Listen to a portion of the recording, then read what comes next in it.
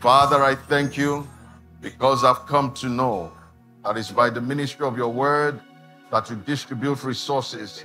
Therefore, I receive that which is mine by the hearing of faith in the name of Jesus.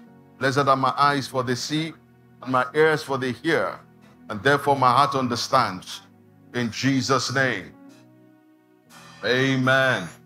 Say hello to your neighbor as you grab your seat. All right. Some people have been doing summer travel, and fuel scarcity. Amen.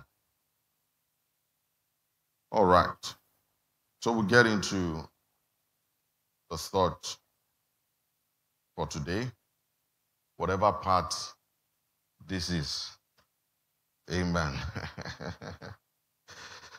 All right.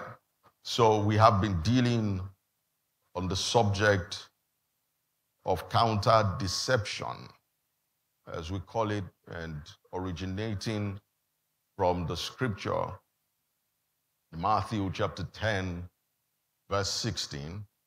Of course, first emanating from Matthew chapter 7 in terms of how the enemy operates, and letting us to learn that we have a strategy in God, that the strategy in God for those who understand indeed that they have been sent as sheep in the midst of wolves is that they need to be wise as a serpent and harmless as a dove. Hallelujah.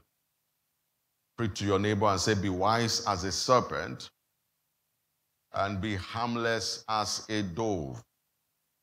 And we have been dealing with certain principles around what we call serpentine grade wisdom.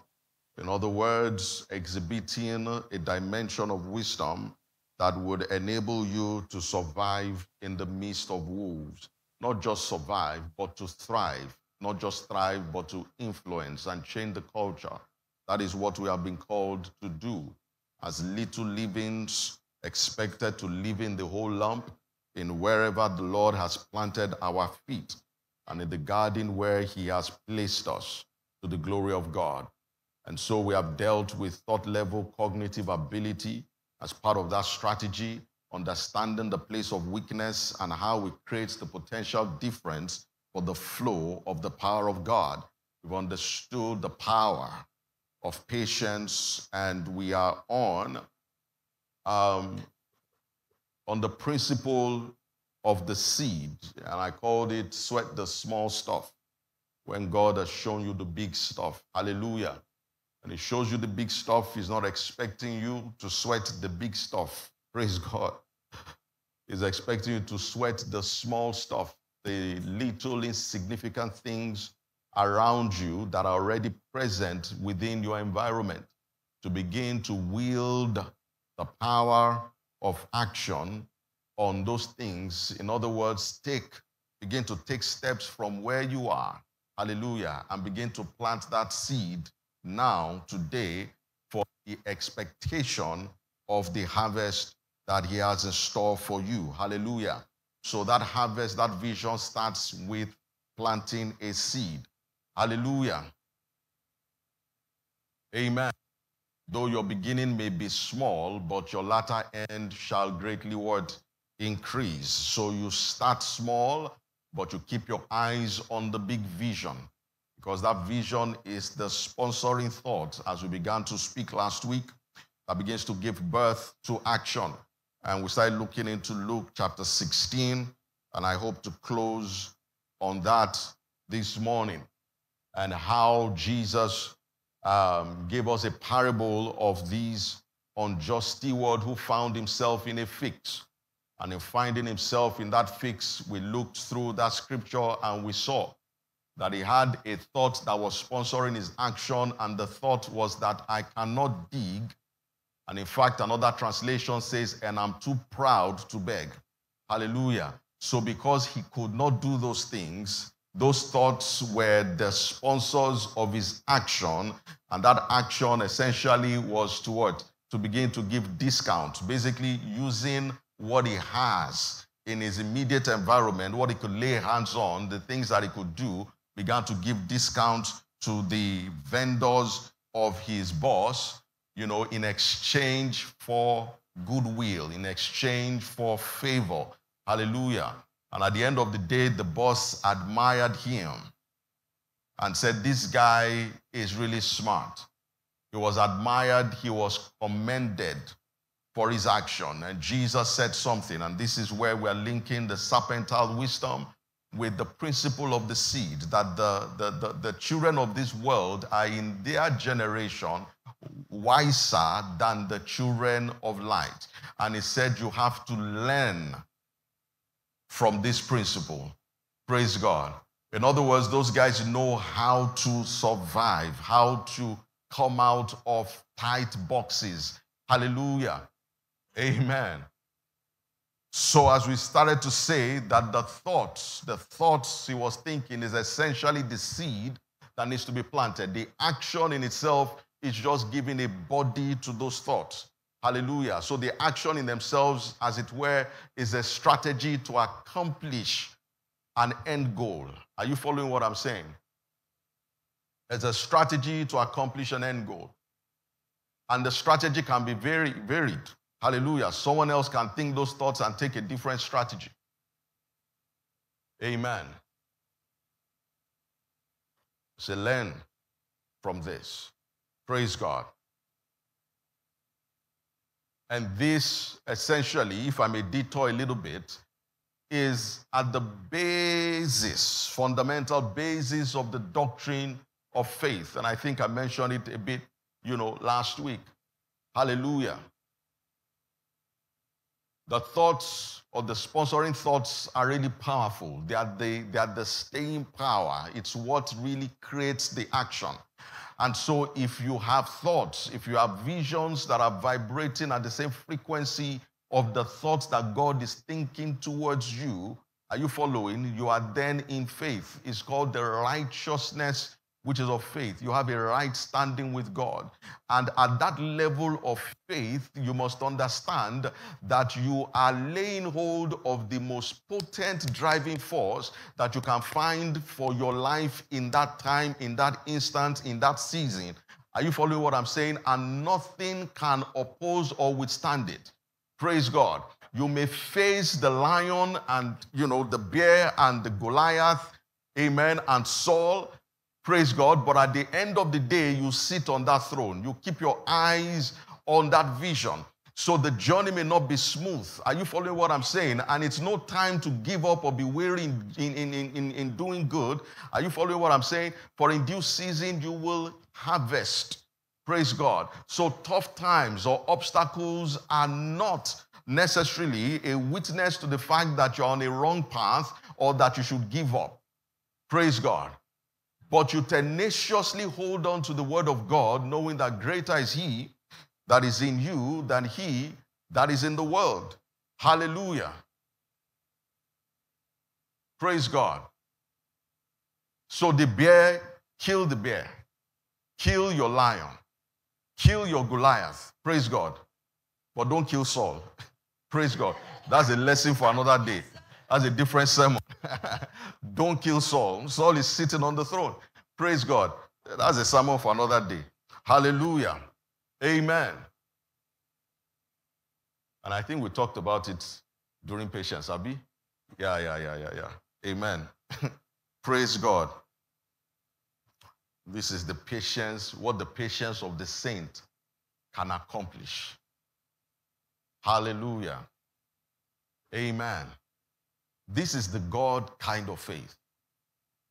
And again, it links us to the first principle we learned, thought level cognitive ability. Amen. It all starts right there in the mind. And the visions of God for your life can come in different forms, in different dimensions. Are you following what I'm saying? Praise God. It can be in casual conversations. It can come while you're reading the scripture. Something is just amplified by the Holy Spirit and it comes into your heart. It could be in conversations. It could be that you dreamt a dream and it was reinforced as you woke up. You couldn't resist the thought and you just know this must be God speaking to me about the next phase of my life. It could come from anywhere. Are you following what I'm saying? But what must happen is that it must be consistent with the pattern of God laid out in Scripture. Are you following what I'm saying? There must be a pattern. There must be a framing. Amen. In Scripture, you must find a pattern. So you don't just follow and move after those thoughts, as it were. You must find that there is a principle here. And very importantly, find the thoughts and the words from the Logos, from the Scripture.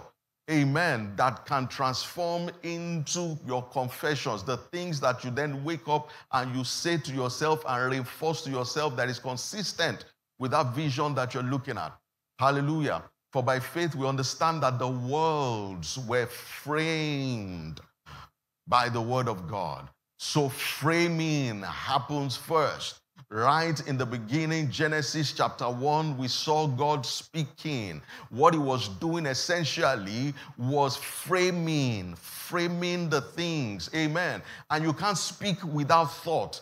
You know, words come out of thought. Out of the abundance of the heart, the mouth speaks. So there are thoughts that is forming, as it were, or sponsoring the things that you are saying, is backing the things that you are speaking to life. And as you speak them, you are reinforcing them in the natural realm. You are framing things.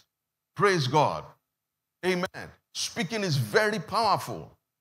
You start to put a frame to it. The Bible makes us to understand that what was happening there was actual creation. Indeed, praise God, even though nothing was on the surface. Hallelujah. But he was creating, he was framing. That's the power of communication. Communicating the vision, reinforcing it to yourself, to your environment, and to your world, so that everything around you can recognize.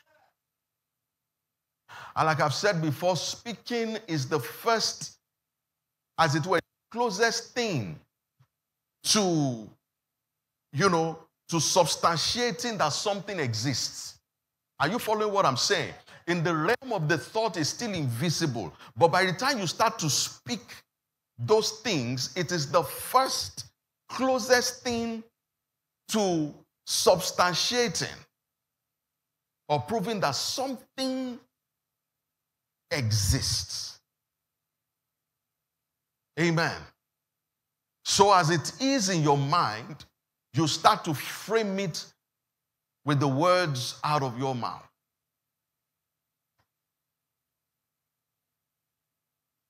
So even in leadership, it is often taught that you communicate consistently the vision.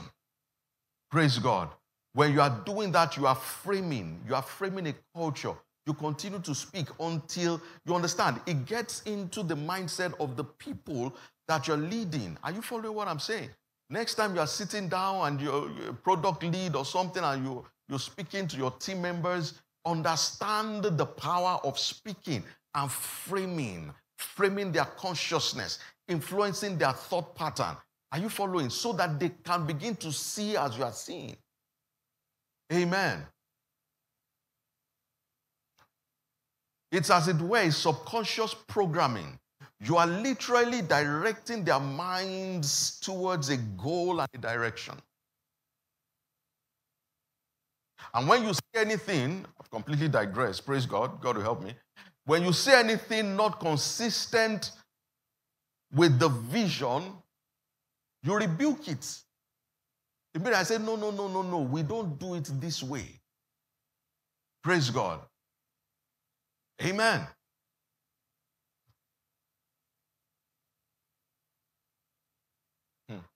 Hallelujah. I was in a board meeting yesterday, and one of the directors at the meeting was speaking about a process within their organization. Just as it were, coaching the CEO.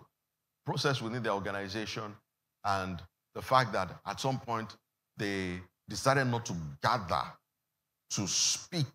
In other words, to communicate around the ideology governing that particular process. Are you following? And so they just say, oh, we know it, let's just do it, just send emails, blah, blah, blah, blah, blah, blah, blah. They said after about 3 months or thereabout, they said he told his lieutenant, they said, we have to gather again. We have to come back and start gathering and talking about it. You understand? Because he understands the fact that he was saying, look, as other people are joining in and all of that, there are some things they are bringing to the table that if they knew, it wouldn't even cross this table. So we need to come together again so that in communication, they will understand our ideology around how we do this particular thing within the organization. Praise God. Framing. Hallelujah. Praise God, somebody. Amen. So not until Genesis chapter 2, you start seeing God giving a body to the things that he had framed. Formation started to happen. So it starts from the mind. You speak those thoughts and you start to give formation. Formation is that you start to act. Just like the unjust steward, he started to take actions. By virtue of the thoughts he had thought to himself, he took action. And he wasn't looking for anything outside. He looked at, what do I have? What kind of leverage do I have? So the seed, the opportunity to act is always available around you. Amen. What you are looking for in Sokoto is inside what? Your Sokoto. So look around you. The opportunity to start to plant those thoughts as seeds is there within your environment. Hallelujah. Amen, somebody. Amen, somebody. So let's open Luke chapter 16 and take a step further this morning. Glory, hallelujah. Amen. Let's look at verse 9.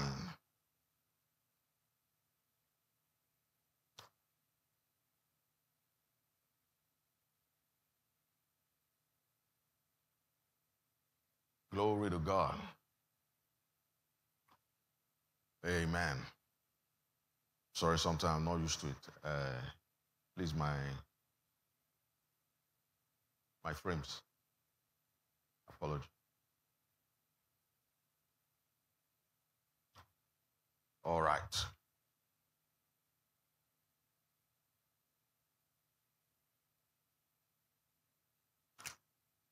So very powerful thing Jesus is saying here.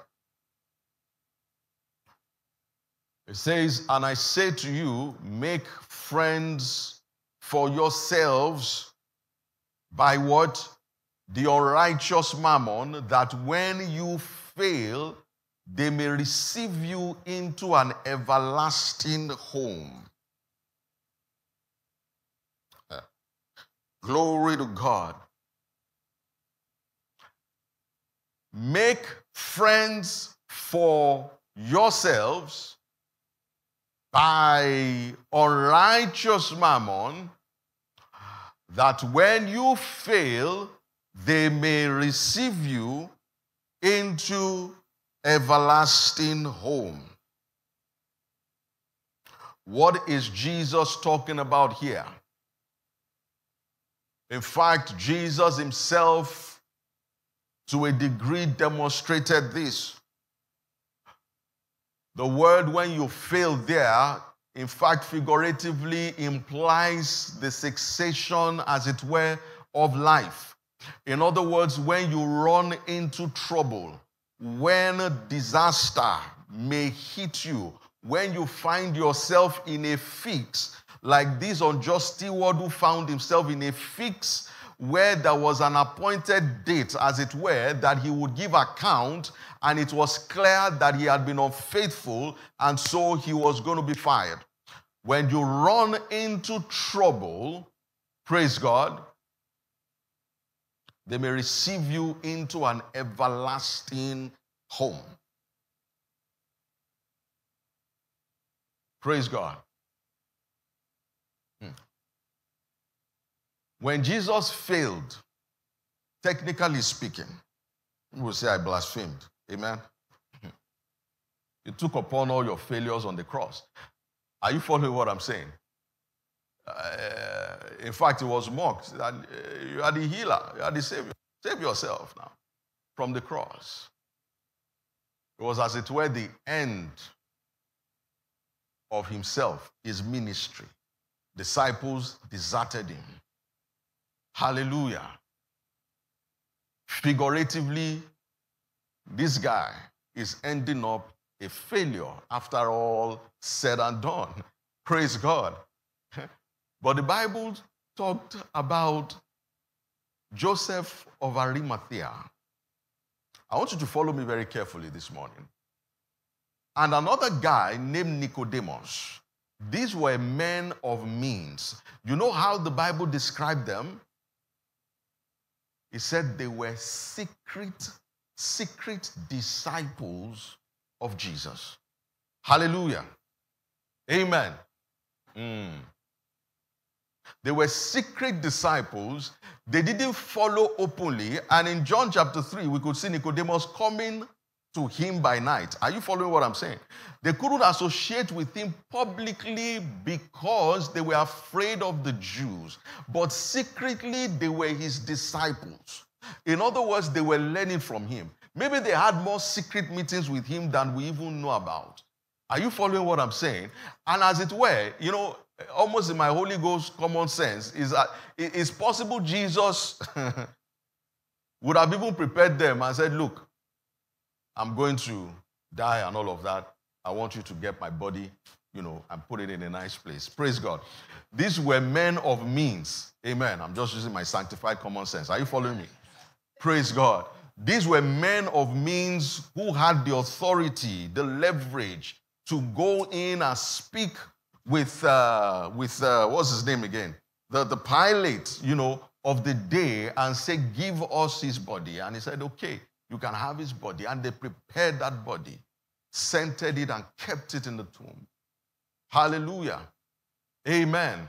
Somebody say he had friends.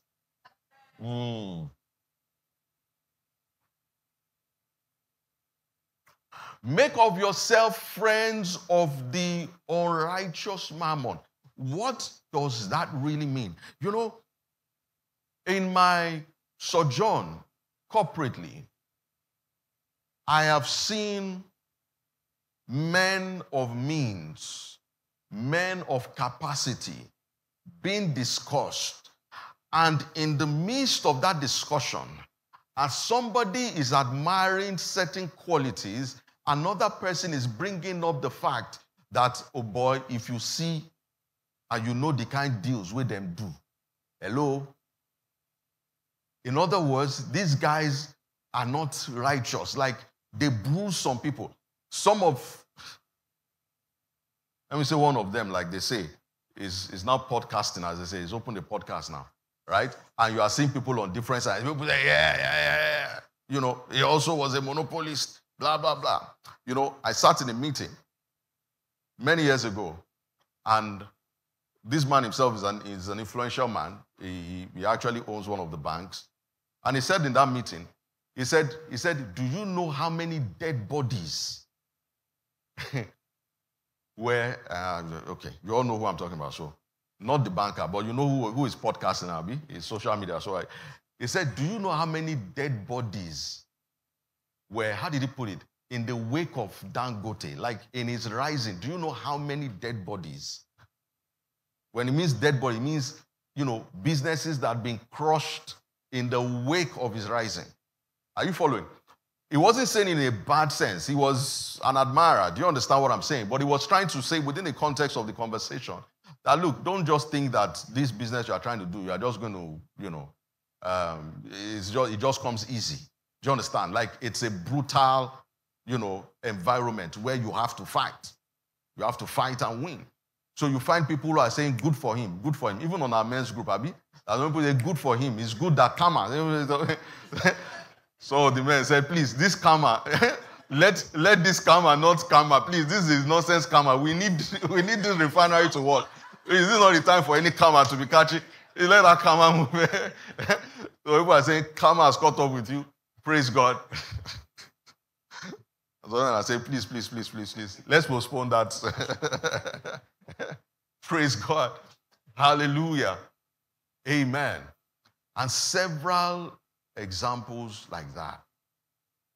But you must note something. And you see, I've said this several times. And in fact, it was supposed to be the last part of this series, but I just really wanted to close it. And that's the thought that in every darkness there is light. You know, I keep saying it. Amen. And when you think about darkness, don't think about it in the way you just think about it's dark. Praise God. Darkness is that light has been perverted. When Jesus is speaking about darkness, it just means that there is light here, but there is introduction of perversion that has made it darkness. Praise God. So he said, if the light that is in you is darkness, do you understand? It's a light. You are walking in the light, but you will stumble. Are you following me this morning? Praise God. So there is a light. There is something you can learn. What he's saying here by making friends implies 2 or 3 things. I'll speak to them. First is that you learn. Anywhere you see a quantum generation or mobilization of mammon, unrighteous mammon, there is a light there that you can learn from. Praise God. After all, he's asking us through this parable, he's saying, learn from this servant. What principles can you pick from him? And we are seeing that he was operating the seed principle here. Are you following what I'm saying? That I'm expecting a harvest, but I have to do something now. I have to plant the seed now. Amen. So it's not enough to be expecting. Praise God. A scripture in Proverbs says, much talk tends towards what? Poverty. But the diligent hand, are you following? Will make rich. Praise God. Do something. Amen. It's the work of your hands that will be blessed. Stop dreaming. You've done enough dreaming. Are you following what I'm saying? Look around you. How can you start to plant that dream now?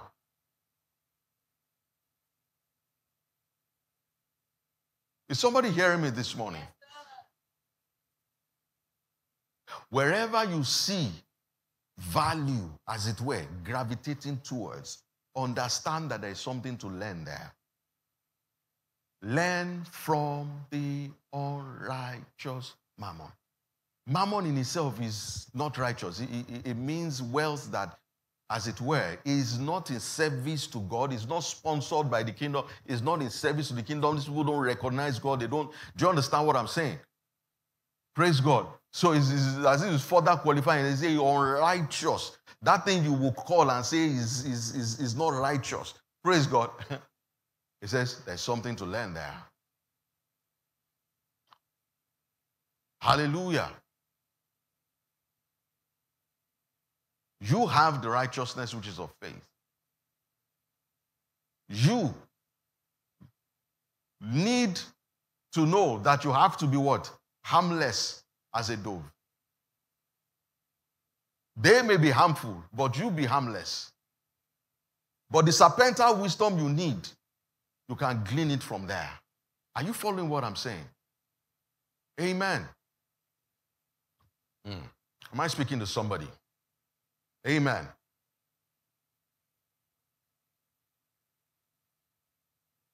They were there for Jesus. These were the people, as it were, who had an understanding. They were influential men. Joseph of Arimathea, a man of means. Are you following? These guys are the typification of what Jesus called the scribe, who is schooled in the things of the kingdom. Are you following? Because they were scribes. They belong to the Sanhedrin, as they call them. Amen? Sanhedrin. Praise God. The council. Amen. But they were secret disciples. So scribes who were being schooled in matters of the kingdom, they said they will pull out of their treasure things old and new. Hallelujah. Praise God. Amen, somebody. Glory to God. There's another man that I've thought about, but it requires going back there. The man called Zacchaeus. Amen. This man exemplified this principle. Zacchaeus was a man of means. Amen. And he had one goal in his mind. I want to see Jesus. Are you following me this morning? I want to see Jesus. This was a publican, the one that the righteous men of those days will look at and say, this one is a sinner. You understand? Do you know they call Jesus a friend, right? Of publicans and sinners. And they were asking his disciples, how can he, claiming that he is of God and is one with authority trying to school us, how do you, teaching righteousness, sit down and be making of yourselves friends of publicans and sinners? It was one of the things he was accused of doing. And he himself said it. He said, the Son of Man came eating and drinking. He said he's a glutton and a friend of publicans and sinners. Glory to God forevermore. But look at this right here.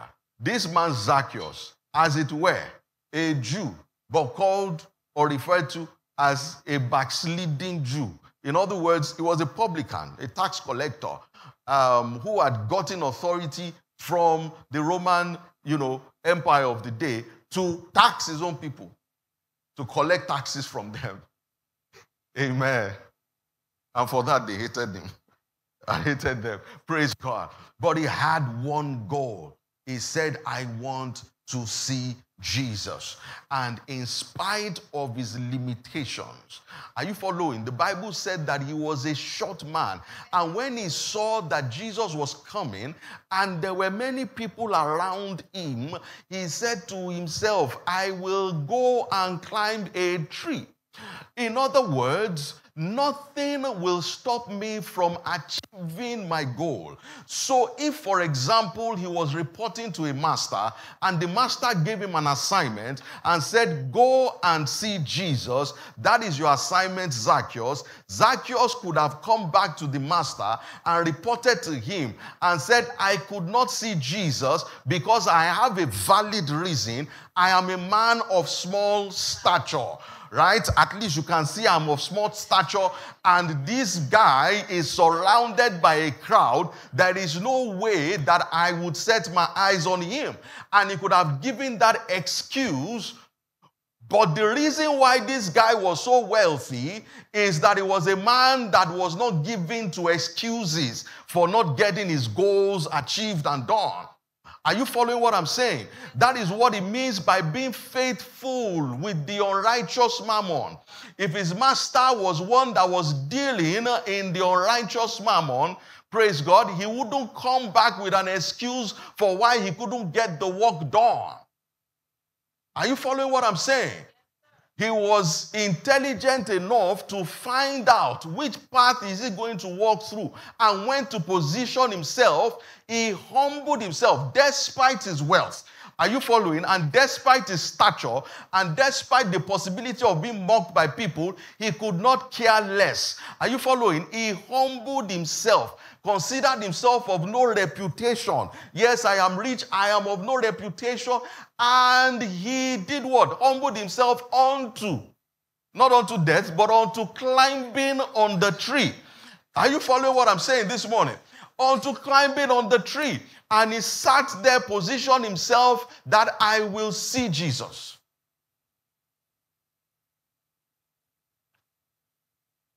And despite the fact, do you know, that the people who were taller than Zacchaeus, at the end of the day, Zacchaeus had a better view of Jesus than those who had the capacity to see better than him. By climbing the tree, he became taller than every other person and had a more excellent view. That's why he was head and shoulders above them. Mammon. When you see Mammon, understand that there is diligent work going on there. You can be laughing at Dangote and say he has turned to a podcaster. Do you know how much work these guys put into their business? Talk about anything he may have done. People say, Murphy, this one, that one. Regardless of whatever, do you know how much? Do you know the kind of visioning? To put that kind of, do you know that place is multiple times bigger than V? Some of you don't know. To risk his entire net worth on a vision. His net worth on Forbes is what? $13 billion, $20 billion. Risk the entire net worth on a vision. Does that sound like the guy who went to a field, saw a treasure, sold everything he had to buy that thing?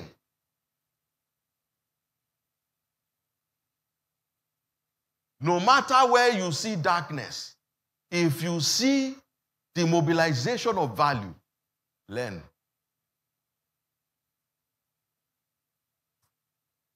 I've used Tinubu to preach several times. I'm not a Tinubu, I'm not a batified person. You understand what I'm saying?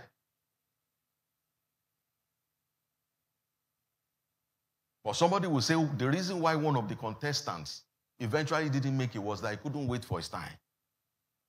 You didn't hear what I said. Those who are conversant with politics will understand what I'm saying. Praise God.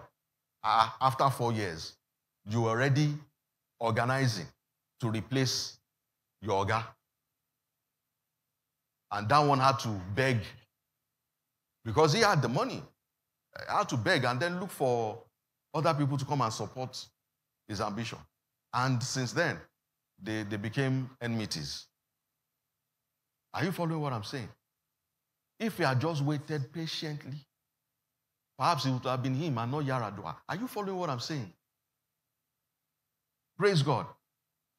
But Tinubu at his age just sat down patiently.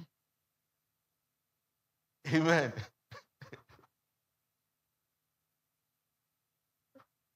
There's something to learn. Oh. Praise God. Hallelujah. What Zacchaeus did showed his mentality and how he thinks. Go the extra mile. If I need to humble myself, I'll humble myself. But that I won't achieve my goal, I will achieve it. I need to climb a tree, I'll climb a tree. Amen. And when Jesus saw that structure, what I will call that structure called Zacchaeus, Jesus looked up at him and said, I must come into your house and eat sup with you. Do you understand what I'm saying here? People are following after this Jesus, but this Jesus followed after one man standing on a tree and said, I'm coming to your house. Perhaps there are some people there who had been begging him, come to my house, come to my house. He saw this man and said, I'm coming to your house. Praise God.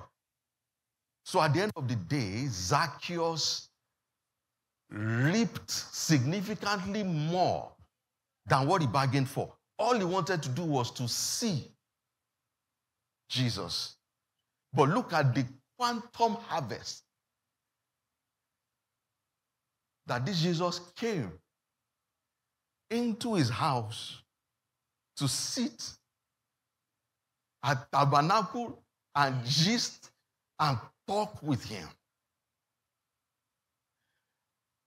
And Jesus invariably is telling us and showing us his mindset. Praise God. Learn. Learn. from the unrighteous mammon. What kind of harvest is that? So it's possible you get way much more than what you even bargained for from the very beginning. This man had a vision, went every extra mile to ensure it was achieved. And he got much more than what he bargained for. Jesus came into his house. That looks like what Jesus himself was saying in John chapter 15, which we're breaking down in the last series we were teaching. Praise God. Me and my Father will come. You will know that we are in your abode. Are you following what I'm saying? That if you obey my commandment, in other words, you put action behind the instructions I'm giving to you. Praise God. And perhaps that's another thing you must understand. A God-given vision, it's not just a vision, it's an instruction. Do you get what I'm saying here? It's an instruction. It's instructing you. Hallelujah. Do I have people like Zacchaeus in the house this morning? Am I speaking to some people this morning? Is there someone who will banish any excuse that is still giving for why he's not moving forward? Is there someone here ready to humble himself? That humility. Hey, like I've preached several times, that humility is an easy yoke. Oh. Are you following what I'm saying? It's a yoke, but it's an easy yoke. Come unto me, all ye who labor and are heavy laden, for I will give you rest. Bring your yoke upon me and take my own. My yoke is easy. My burden is light. He said, for I'm a man who is meek and humble. So that yoke he's talking about there is the yoke of humility. Are you following what I'm saying? Yoke of humility. Praise God.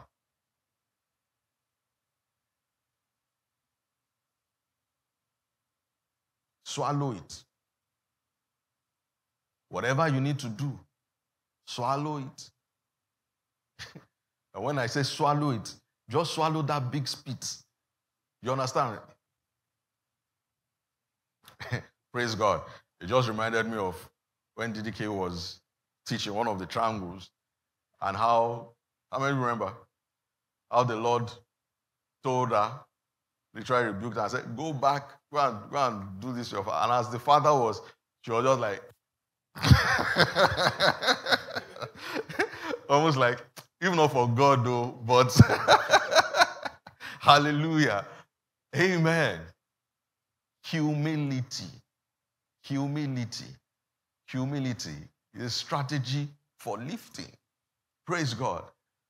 For some people, the barrier you need to cross to the next level is humility. There is a humbling act that needs to happen, and then you see yourself on the other side. All the burdens, the things you thought were just weighing you down, just find that it's lifted. Praise God. Consider yourself of no reputation. Praise God. Hallelujah. Am I talking to someone this morning?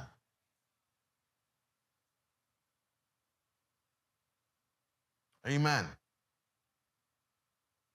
For some people, it is this same mammon. Hallelujah. That is a hindrance between you and the next, and even just planting the thought. Are you following what I'm saying? Praise God. Because you have put mammon, you by yourself, you've put mammon between you and your next level. Praise God. Amen.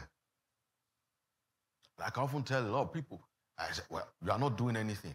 But there must be a support system somehow, just sponsoring your life right now. Are you following? You are breathing, you are living. Amen. You have clothes on your back, you are living somewhere and all of that. There is something sponsoring your. So why are you there saying that you don't have anything to do? You've not found a job. Have you gone out to volunteer?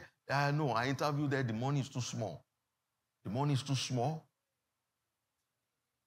Praise God. And so that mammon is an hindrance between you and an opportunity to start to plant the seed and be faithful in that which is another man's. Are you following what I'm saying? It's too small. You don't have anything doing. You rejected it because it's too small. No savings, it's too small. But after you are leaving that job interview, you are going urgent 2K, urgent 2K, urgent 2K. Praise God. It can't take me home. Go and try first. Amen. Let the heavens know that you tried. Praise God. Hallelujah. Amen.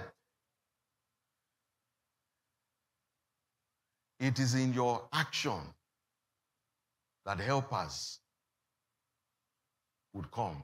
You see, some of you are waiting to see the provision before you move. Hallelujah. You are waiting to see the Red Sea parted before you step in. You are waiting to see the Jordan parted before you step in. But that's not the principle. Walk, step in first. And see the God who parts seas, part the sea. Make room and make provision. Are you following me this morning? Amen. Remove mammon. Step in. Step in. Grab the opportunity to begin to sow the seed. Are you following me this morning? Glory to God. And Jesus said, was speaking in this same narration, and when he was speaking to he that is faithful in little, what did he call little? He said, faithful with the unrighteous mammon, who will give you true riches. Faithful in that which is another man's, who would give you your own. So that is what he referred to as little. That's the context of little. Little as a seed. Plant it, walk it. Praise God. So faithfulness with the unrighteous mammon. Listen to me. Some of you will work with organizations or with bosses who, as it were, are ruthless. Are you following what I'm saying? You may even know that before we got that contract, Oga had to sort some things. You see, you can witness unscrupulous things. It's called unrighteous. Is that same money from that contract, that they used to pay your salary? Are you following what I'm saying? Amen. He said, be faithful with the unrighteous mammon. Not just the unrighteous mammon entering your pocket. Like it or not, many of you don't. Oh, you are laughing. You don't know what your bosses or board members are doing to get the unrighteous mammon. Do you understand? Some people are even working in businesses that they're using to launder money. Are you following what I'm saying? And is this laundered money they are using to pay your salary? Are you following? So is unrighteous mammon is entering your pocket. Praise God. And when you look universally at the global flow of money, you just know that one way or the other, one mix, one way, sha. Praise God. The person that sent you or wired you some money, you don't know where it came from. Praise God. But you give glory to God. Amen. Hallelujah. No, for real. Amen. Even if you sacrifice to idols, praise God. If you give thanks, you sanctify it. Are you following what I'm saying? Okay, some people didn't get me. All right. Your religious mindset is setting. I don't eat sacrifice to idols.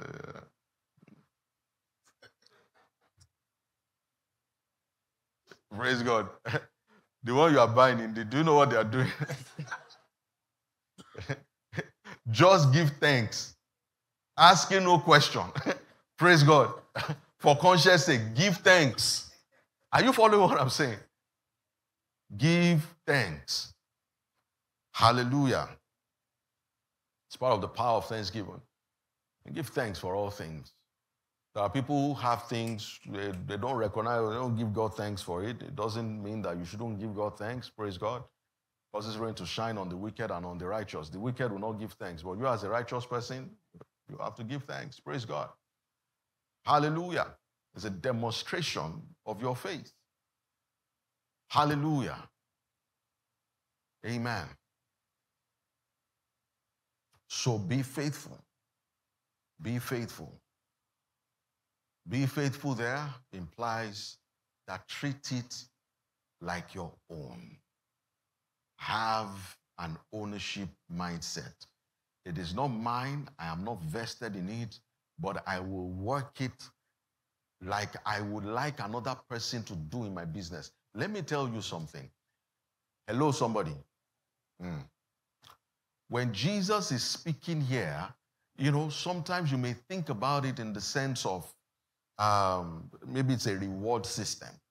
It's not as though a reward system, technically speaking. When he says that, if you are not faithful in that which is number, who will give you your own? You understand? Like in that sense. Do you understand what I'm saying? He's speaking to a principle of life. Amen. That men in themselves will not give you your own. You don't understand.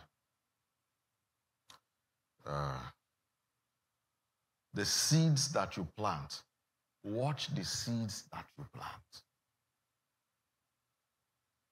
Are you following what I'm saying? Watch the seeds that you plant. For whatsoever a man sows, he will reap. What are you sowing in that which is another man's today? Amen. You would reap. Praise God. So some people need to repent, Abi. Amen. Some people need to repent. Hallelujah. The unrighteous mammon entering your pocket, are you faithful with the judicious use of it? Glory to God. This is a foundational, fundamental principle or logic of how God thinks and does what he does. Praise God. And ultimately, he sold his son, Jesus Christ. What Jesus did there was so that he can bring many sons to glory. So he can be the firstborn amongst them who are what? Sanctified. Do you follow me this morning? Amen. Hallelujah. Praise God. Hallelujah. Amen.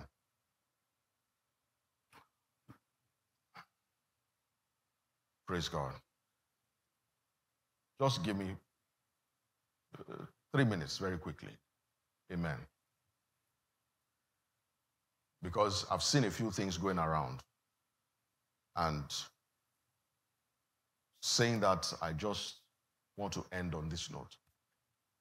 Jesus is the firstborn amongst them who are sanctified. And thinking about it is the same principle. Amen. In the end of where I'm going. Hallelujah. Listen to me. There are all kinds of things, if you expose yourself, YouTube everywhere. Amen. Look, if anyone here, peradventure, in your scanning the internet, especially YouTube, because that's where I came across and I was like, okay. Amen. And you have been burdened that there is one curse on the firstborn, please. It's false doctrine. Are you following what I'm saying? Praise God. Is doctrinally, it doesn't balance. So free your mind. I'm the first son, right? And I used to feel like, maybe there's something. Amen. It's like, okay, well, as long as, until the Spirit of God opened my eyes. Hallelujah. So yes, you see patterns. Amen. So Jesus Christ is the firstborn. Doesn't mean he's cost or what. I mean, what? Amen. Praise God. Hallelujah. Let's call him the second Adam. That was the first one that messed up. And it's the second Adam. Hallelujah. It's a simple principle. Hallelujah. So get out of the shadows and get into the reality. Praise God. Amen. So yes, there is Ishmael, firstborn, Abi. The blessing was not ring. And then Isaac, right? The blessing was upon Isaac. There is Perez and Zerah, the one that came out first, put a red cord, but the second one came out first. Hallelujah. There is Esau, right? And the first, and Jacob, the second. So everything is looking like the second. And then Jacob was going to bless the sons of Joseph. And he placed Ephraim towards the right and placed Ephraim towards the right, placed Ephraim on the left. And Joseph, though blind, praise God, crossed his hand and put the right hand blessing on the second son. And Joseph was angry and said, my father, not so. Jacob said, let it be so. Praise God. And all these things have spoiled a lot of. Are you following? Praise God. But the reality we have come into, when you say you are born again, what does it mean? You didn't get it. You've been born a second time. That is a firstborn after the flesh. Praise God. The blessing is not, you've been born again a second time. If you are born a second time, the right hand blessing of the Father is upon you. I'm not talking about physical things here, manifestation, and then kinds of redemption and special prayers. No. Praise God. How can one born of God still be tied to some bondage? And see, if you think it, as a man thinketh, so is it. If you accept it, fine. Are you following? Praise God. Hallelujah. Maybe it's because of the way we say born again. It has become a noun. People even say, I'm a born again. Except a man be born again. Nicodemus said, would I go into my mother's womb and be born a second time? He said, that which is born of the flesh is flesh. That which is born of the spirit is spirit. Praise God. You have been born a second time, not of corruptible seed, but of the incorruptible. Come on. Hello, incorruptible. And you are still saying there's some corruption there?